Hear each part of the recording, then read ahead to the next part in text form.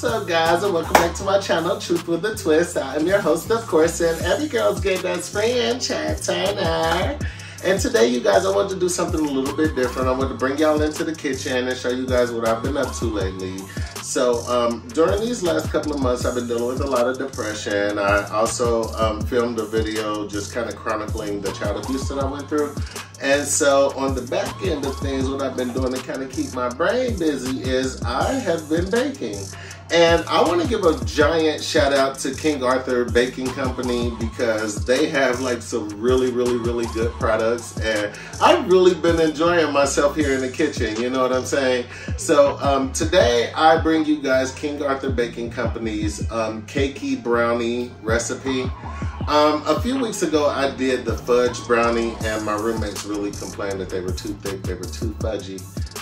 Never heard of that. So this time I wanted to do the cakey version, and hopefully they'll like these ones better. I really enjoyed the fudgy ones, I'm not gonna lie, and I'm not much of a brownie person, but King Arthur, they really got this stuff down to a science. So if you haven't already, get out there and buy some King Arthur products. Go and buy their Baker's Companion book, and I saw they came out with a cookie companion as well. I haven't gotten that one yet. If you guys want to get me something, that'll be something really nice to get. So yeah, I'm gonna go ahead and dive into this recipe, so you guys stay tuned. The ingredients for these delicious brownies will be 16 tablespoons of unsalted butter, 2 1/4 cups of granulated sugar, 1 1/4 cups of Ghirardelli 100% cocoa powder, 1 teaspoon of salt, 1 teaspoon of baking powder, 1 tablespoon of vanilla extract, 1 teaspoon of espresso powder, 5 large eggs, ½ cup of water, 1 1/2 cups of King Arthur unbleached all-purpose flour, and a cup of chocolate chips. When researching this recipe in the King Arthur Baking Companion, it says, when measuring flour by volume, fluff out the flour, sprinkle it into your dry cup measure, and scrape off the excess with a straight edge. This will get you approximately 120 grams. That makes 1 cup. So as you can see, I use this technique every single time I scoop the flour.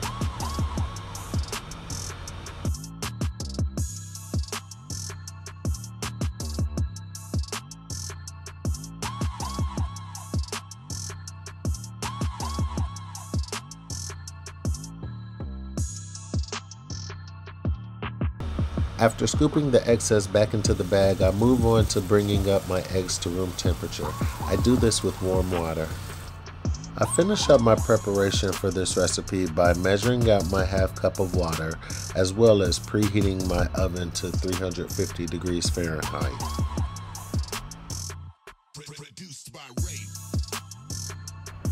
Alright, so I'm going to start off by pouring the melted butter into my stand mixer. I like to tap it on the edge of the stand mixer because I come from the hood, and those little drips matter. Next, I'm going to mix in my granulated sugar. And then I'm going to turn on my stand mixer and let that blend until it's smooth.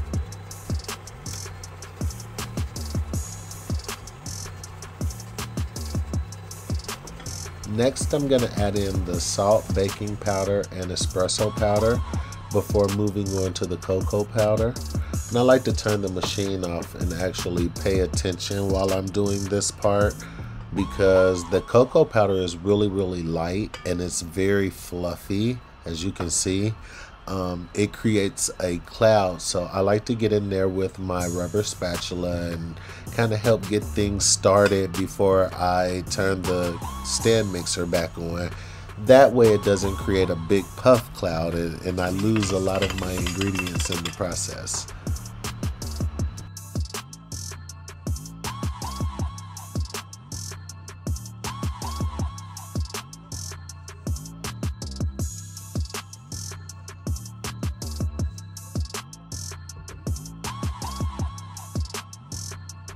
As you can see, I'm cleaning off my rubber spatula and I'm gonna let the stand mixer mix everything together, make sure everything comes together very well, becomes very well incorporated before I move on to the next step in the recipe.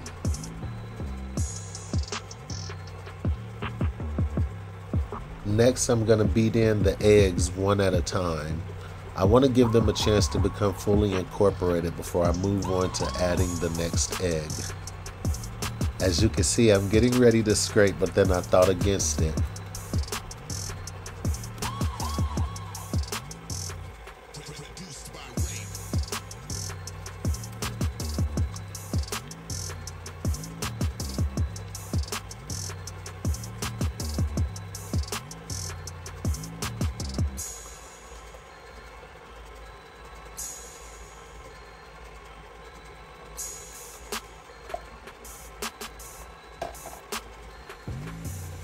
So at this point, I'm going to go ahead and stop the stand mixer and raise the tilt. And I'm going to go ahead and scrape down the sides. Since I've finished adding in the eggs, I want to make sure that I get everything incorporated together very nicely.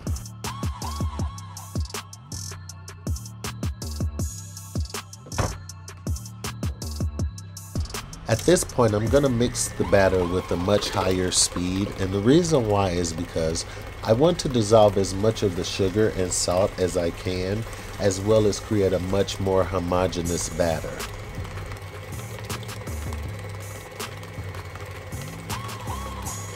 So here I almost make a very fatal mistake, and that is adding in a thinner liquid into your batter with your stand mixer on a high speed setting.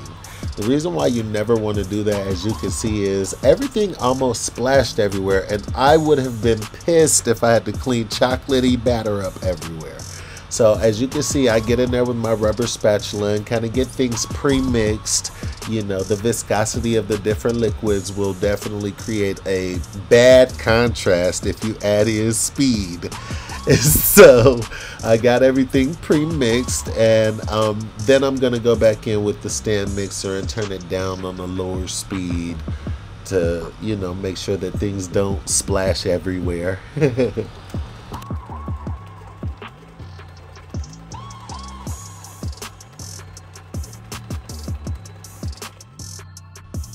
The next step is adding in the flour. So for this step, as you can see, I grab my rubber spatula. That thing will save you a lot of heartache and pain, okay? Use your rubber spatula, start getting things mixed in, you know. It's really easy. Just take your time, pre-mix everything, so that way you don't end up with a gigantic mess around your workstation. While doing this, I did become a little overzealous. I kind of quit a little bit too soon. I really should have mixed in a little bit more, you know, but I was kind of in a rush. I was ready to be done.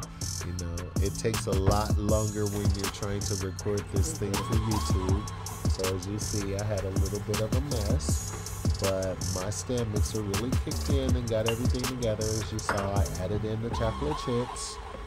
And I'm gonna lift up the stand mixer, get my rubber spatula, go in, clean off all of the tools, make sure I don't have any clumps of flour that are stuck to the utensils, go in, scrape the sides.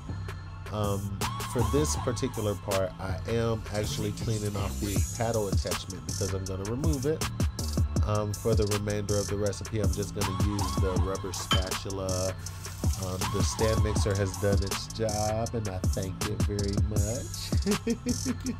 But now I'm just gonna detach the bowl and just get in there with my rubber spatula, make sure that I clean around the edges, mix it in really good, make sure that I don't have any lumps, everything is really smooth. Look how silky smooth that is. Now remember, don't need any raw batter because it has raw eggs in it. Next, I'm moving on to my lightly greased 9x13 pan, and I'm gonna dump my batter into the pan.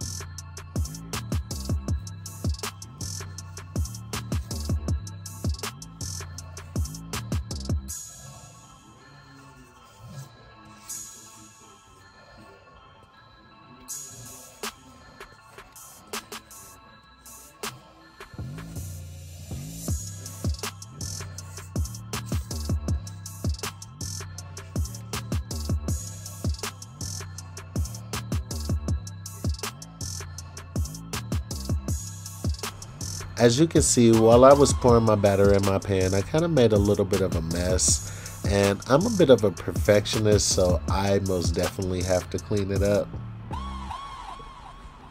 Now, you do not have to do this, but I'm a perfectionist, baby, and my stuff gotta look good.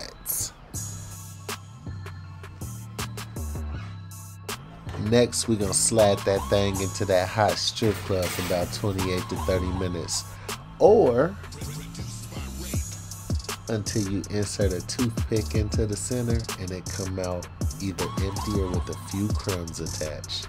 Look at that thing. Ooh, look at that hot chocolate. Ooh.